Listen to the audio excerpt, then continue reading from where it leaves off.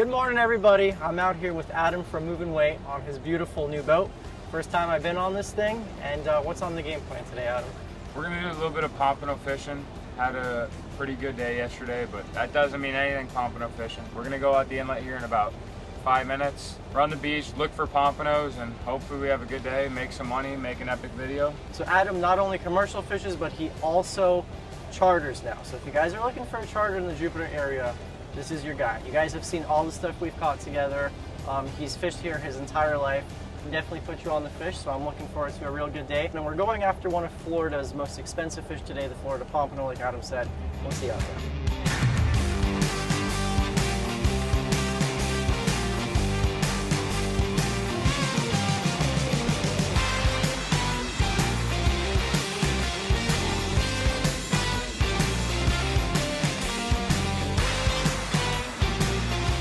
So here's what we got going on. We just ran out the inlet, and the whole thing with pompano fishing is finding them.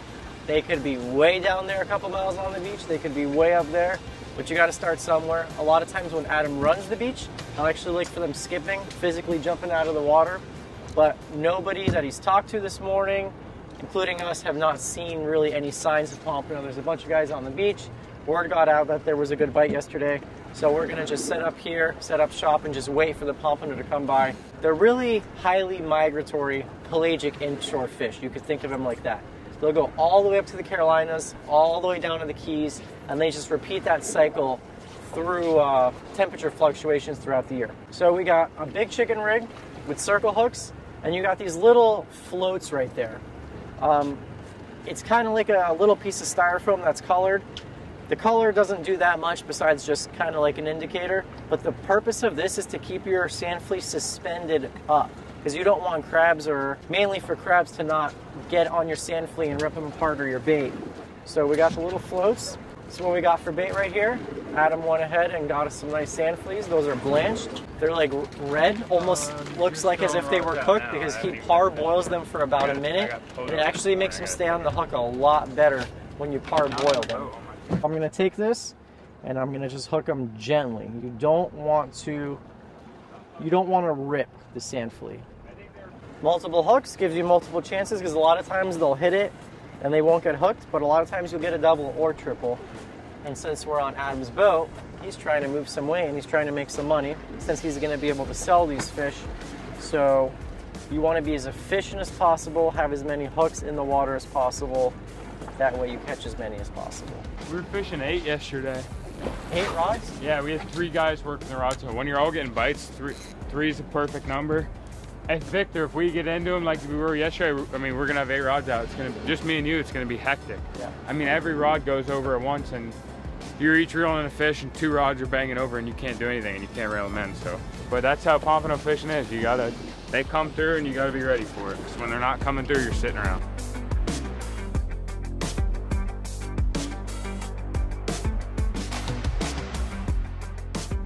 So we just ran like a half a mile to the north. Still looking for pompano, haven't had a bite, but Adam said he didn't get a single bite until I think 8:30 yesterday morning. So they could turn on, they could be offshore, they could be down there. You just never know. You just gotta keep putting out your pompano rods, as many as you can, and just wait for them to come through and be ready. First fish of the day, saw the rod bouncing like crazy. Not a pompano, ladyfish coming up. Well, you know what? We'll take it. It's always a good sign you're catching ladyfish. That was our first bite of the day, so I'd rather get bites than not any at all. There he goes. Palm Beach release.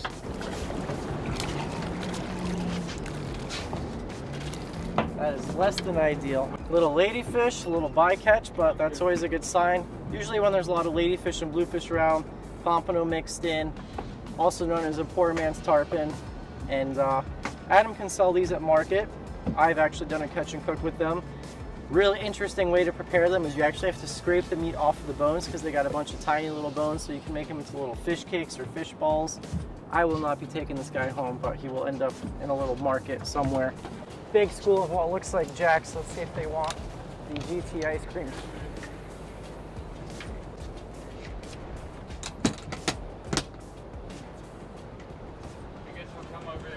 Come on, baby. Dennis, look at how close they are to the boat.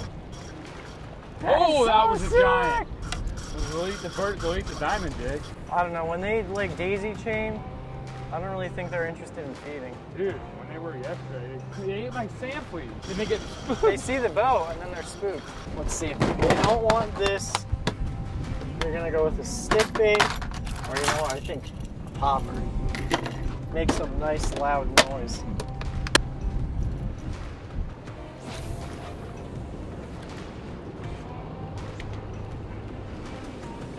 They don't want to eat. Do it all the time. They're underneath it. See them?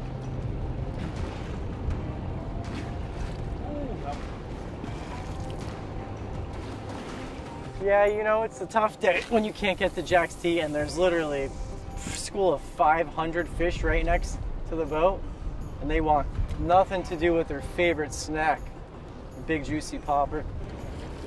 Are you telling Papa Vic how to work the popper? I am telling Papa Stick Vic. to your sweet potatoes there. Listen, what was the deal with that in the last? What was the deal with that in the last video? I lost a lot of respect for you guys in the comments. Really, it's tough to see the generation that we're gonna grow up in here all eats baked potatoes. It really is. Is that fast enough for you? It's tough to see we can't catch a jack. That's not a good, oh, they're on it. Oh, Yeah, there you go. oh, oh, oh! They just wanted it real fast. They did not want that popper work slow, huh? That was sick. You'd think at a school of 500 fish, one of them would eat it. I was working the popper slow, but they wanted it real fast and aggressive. I think when you churn up the water that much, when it's clear like this, you need to get a lot of whitewash so they really can't see what they're eating, you know?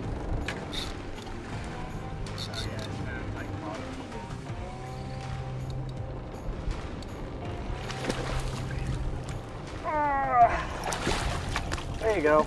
There's something to start the day. I mean, I could do this all day long if these things were eating. This is fun.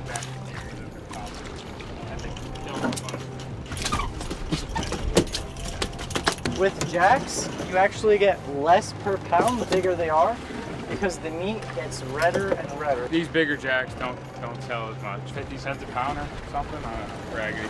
Whereas there's something called a U2, which is underneath 2 pounds. 2 pounds. That's the type of jacks that most commercial guys want because those, what do you think, $1, $1.50 a pound? Sometimes $1.75, yeah. Oh my goodness. Troublers are a scary game. When I first started, I was working it really slow. And like I said, I just bumped up the speed and you got to get them riled up. I walked into a tackle shop a long time ago and one guy gave me the best kind of analogy when it comes to catching fish on lures.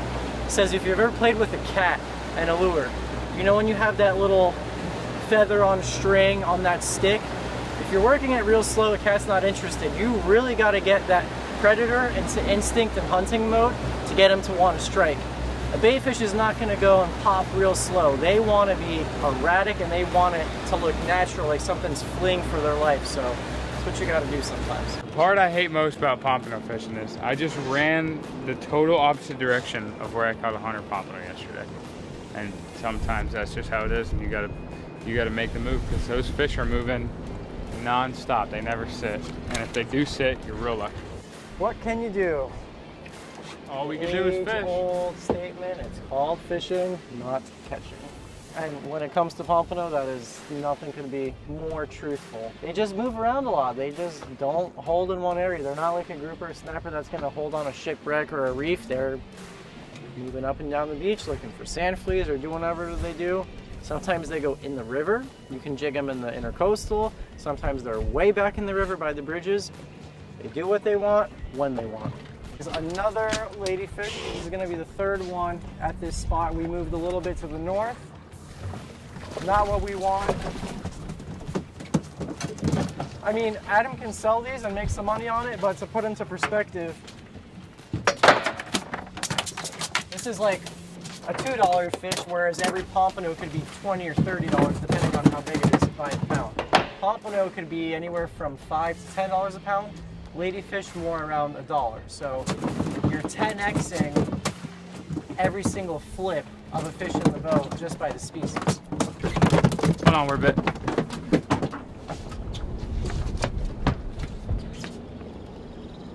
Bonefish and a ladyfish here, boys. bonefish? Oh, that is sick. That is cool. Yeah. Well, there were big school jacks on the beach, but yeah. Really? Look at this thing. They're strong. Bro, that is a legit bonefish. Caught while pompano fishing. Look at that thing. I never held a bonefish before. So we've moved, I don't know, 5 or 6 times today. That was the very first fish at this new spot. We just moved back down south.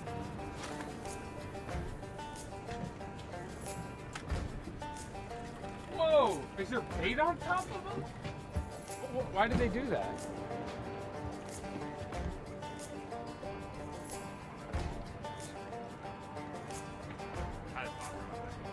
They're following it, look. Oh my gosh.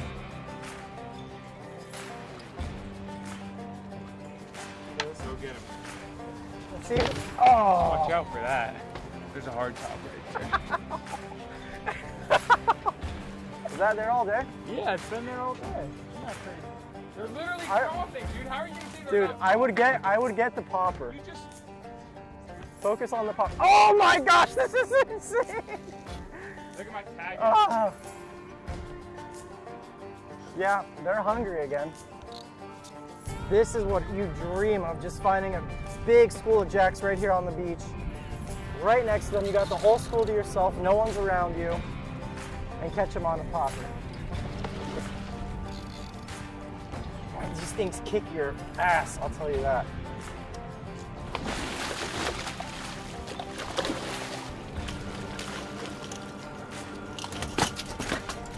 Big jacks cannot resist the popper. They love these things. Here we got Jack Crevalle. You guys can hear him grunting. I'm gonna put him close to the live mic. You could hear that. I thought that was the coolest thing. Kind of like a red drum or a black drum. Yeah, just so much fun. These guys get huge. And usually all the fish in one school will be around the same size. These are about, I don't know, 6 pounds. But you find a school of 30-pound fish on the beach, you're in for a battle right there. So I'm pretty sure we've given up on the pompano fishing. Now we're just gonna have some fun. But we found the same school of jacks. They're kind of just going down to the bottom, coming up top, and just daisy chaining. I think they just do this all day long, and then they'll decide to go on a hunt, go on and ravage some bait, or they'll wait for some bait to swim by or something. But it's just funny to see them kind of like in this slow state, because usually when we see jacks, they're always bolting after bait or bolting in the inlet, but right now they're just really chill.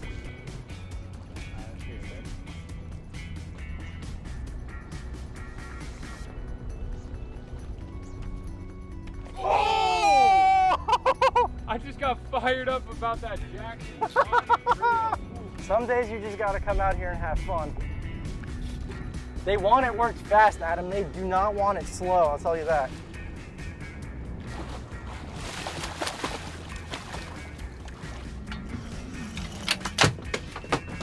So, we came out here for pompano originally, but when that doesn't work out, you gotta go to plan B. That's why we like to bring a bunch of lures on the boat sometimes, and you gotta have fun, you know? Oh my gosh, they're all behind me. You ready?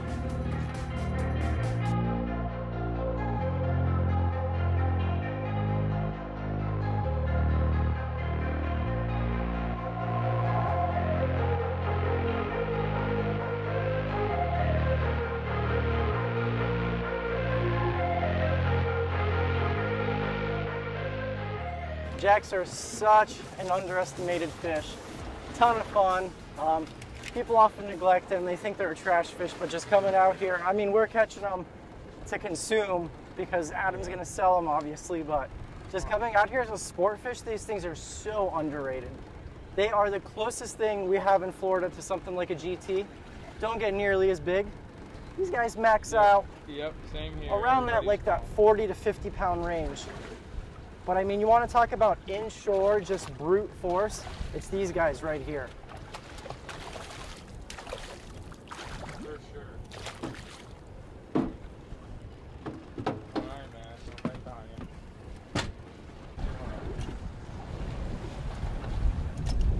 Dude, this is the best D-hooker I've ever used. This thing is so legit, because you see how it has these little prongs? I could take it on the edge of the treble hook and I can just pop it out. I could pull it out. I could bop it. What else can you? You could twist it. You could do all sorts of things with this thing. This thing is magical on the boat. All right, look at this. We're gonna have a bucket full of Jack Crevalles here soon. Seems like a few of them always follow it.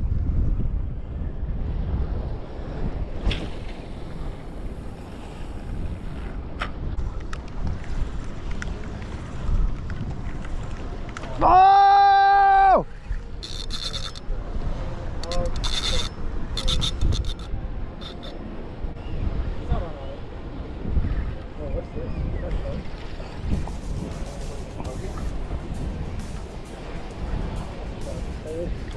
Oh my gosh! Get that drone footage! Get that drone footage! That is sick! Ah! Dude! He didn't get it yet. Oh yeah, he did. Yeah, he did. Oh! Oh my gosh. Well, there goes that popper. Look, just to put it into perspective for you guys, there's the school of jacks. Giant bull shark that close to the beach. We are 1,000 feet off of the beach. Huge bull shark just ate my jack right there. Here we are. Here's the beach. Oh! Then he got it.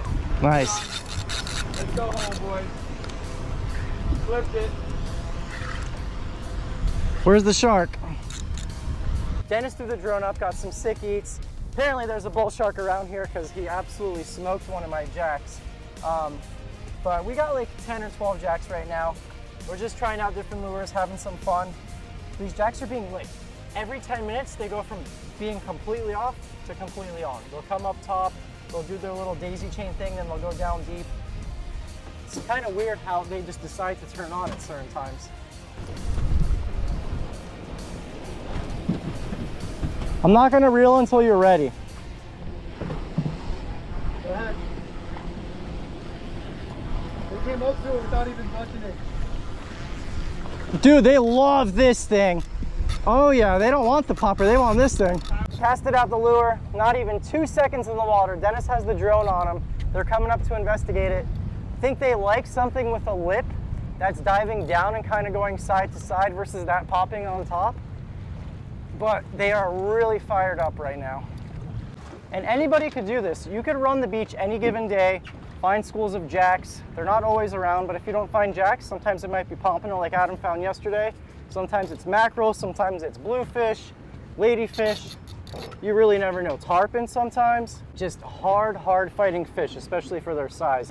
Yeah, listen, we turned a slow day of fishing into a fun day of fishing for a lot of people real quick. It's cool action. You get to see school 500 fish on top and they're eating lures.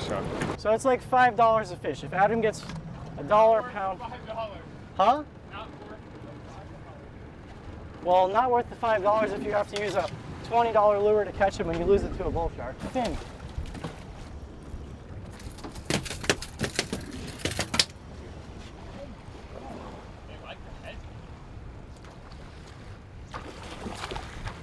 Yep.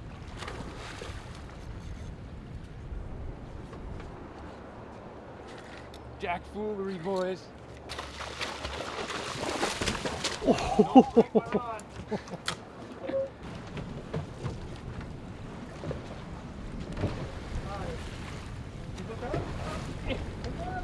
Come on, dude, look at this footage. I'm getting it. Look at this. Right here. Look at them all. How Go, go, go, go, go, go, go, cast.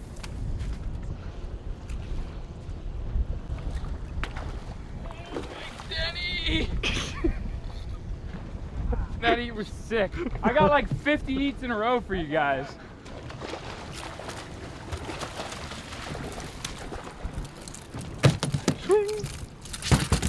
Jack foolery. Somewhere deep down inside, Adam still enjoys this. He likes to make fun and say this is tomfoolery, but look at him. The little kid in him is grinning right now.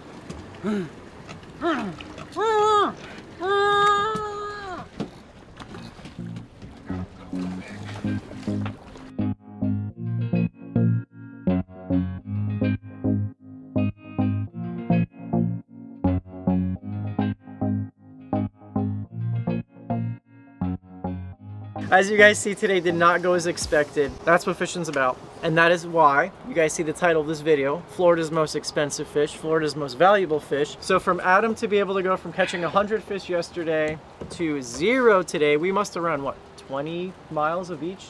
Easy. I would have loved to get some pompano footage on camera, but those jacks, I mean, when it comes to a fight, I'd much rather watch jacks blowing up a popper all day. Yeah, for sure. And beach fishing this time of year is really good. You know, we can go catch pompanos on the beach, jacks, bluefish, mackerels, whatever it is. You're gonna find something running the beach in the winter and early springtime. So if you guys want to book a trip with Adam, not only does he offer charters out of Jupiter, he's got his own YouTube channel. So if you guys want to get a feel for your captain, you guys can find that. I'll have it linked below, Moving Weight Fishing. I'll have his charter website. There will be plenty of more videos with us coming in the future. I appreciate right, it, brother? Vic. Yes, sir. Yep, we're gonna film a lot of good stuff coming up. These are the pompano that Adam caught yesterday. All right, so like Vic was saying, everyone wants to be a commercial fisherman. Catch them good one day, don't catch them good the next. That's how it goes. It's fishing. You got to go every day. If you wanna catch fish, you got to go fishing every day. Put in the time. That's how it is.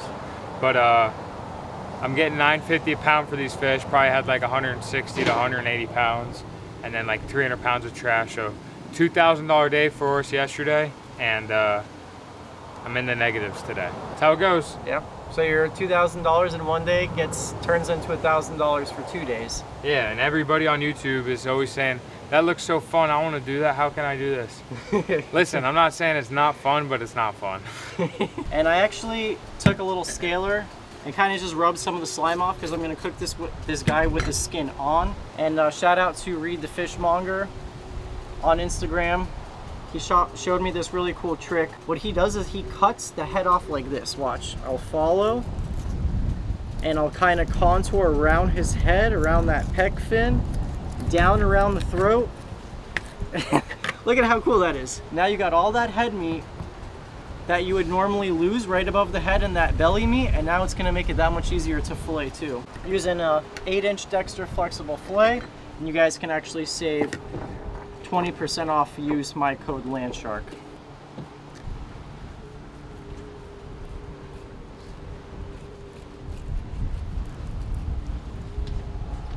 So I just outlined my fish, and now I'm on pompano spine. Immediately, if you've filleted a lot of fish in your lifetime, you'll notice Florida Pompano are like nothing else in terms of texture, taste, oil content. They're very unique, and that is why they're so highly sought after. Because of that rich oil content and that just good fishy flavor. But when I say fishy flavor, I'm not talking about like a can of anchovies. I'm talking about like pure, fresh fish flavor. I know it sounds stupid and redundant, but look at that. You guys can just tell, I mean, look at, it just doesn't look like any other fish we have in Florida. And your boy Vic did this pompano justice. There is nothing left on that spine right there. Vic's taking care of his fish, you guys.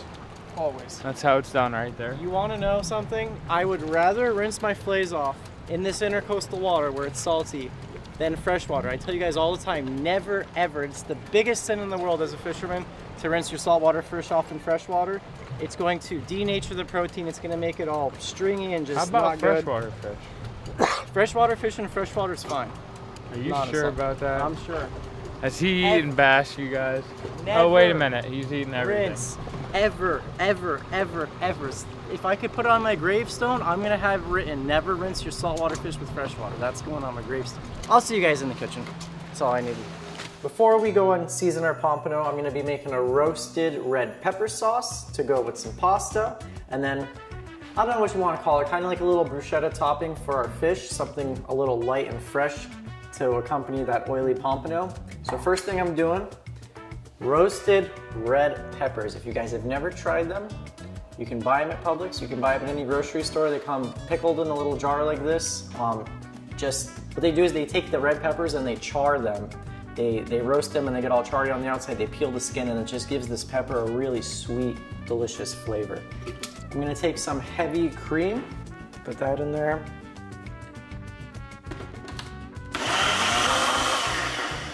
Got a little saute pan, gonna go in with some olive oil.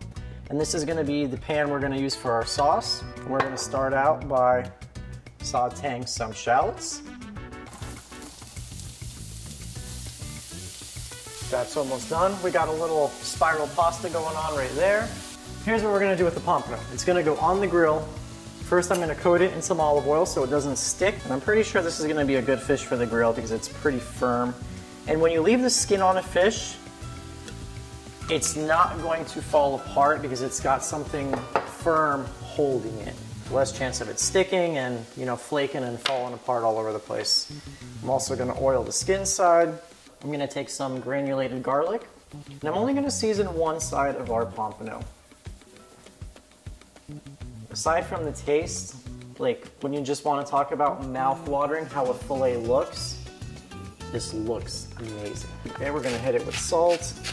Generous amount, because remember you're gonna grill it, so a lot of it's gonna fall off, and you really want that salt to seep down into the pompano. Pepper. Shallots have been sauteing for about 3 minutes. Now we're gonna go in with some minced garlic. So I'm gonna deglaze with a little chicken stock, and then we're also gonna go in with our roasted red pepper and cream. I'm not letting any of this stuff go to waste. So we're cooking on my favorite thing in the world to cook on, the Camp Chef Apex Grill.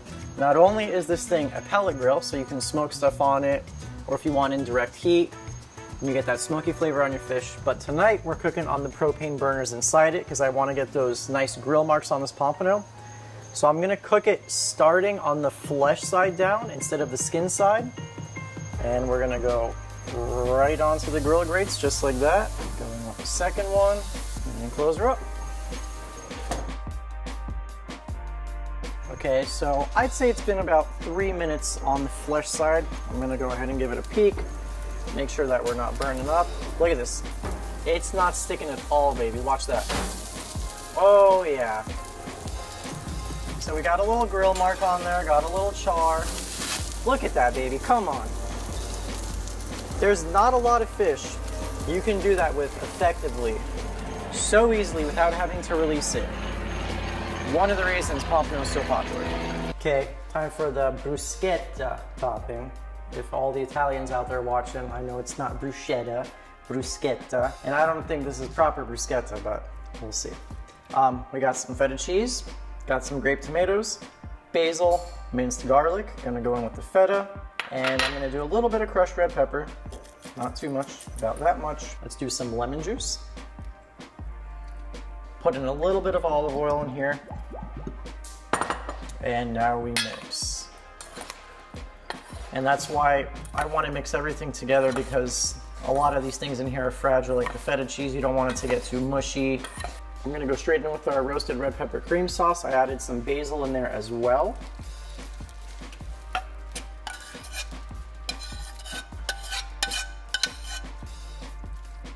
All right, pretty sure our fish is done. Look at those babies.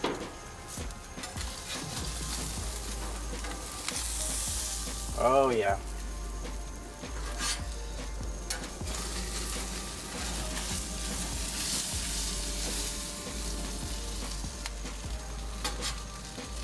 Look at that, guys.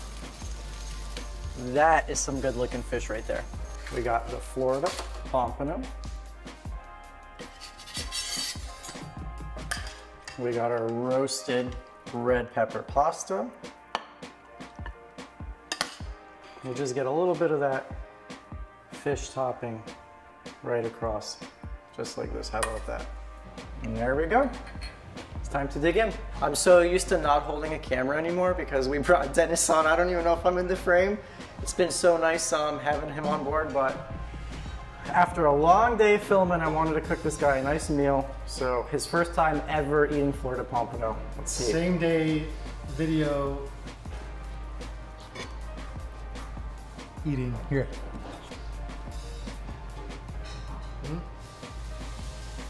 Oh, you went straight for the pin bones. Mm-hmm.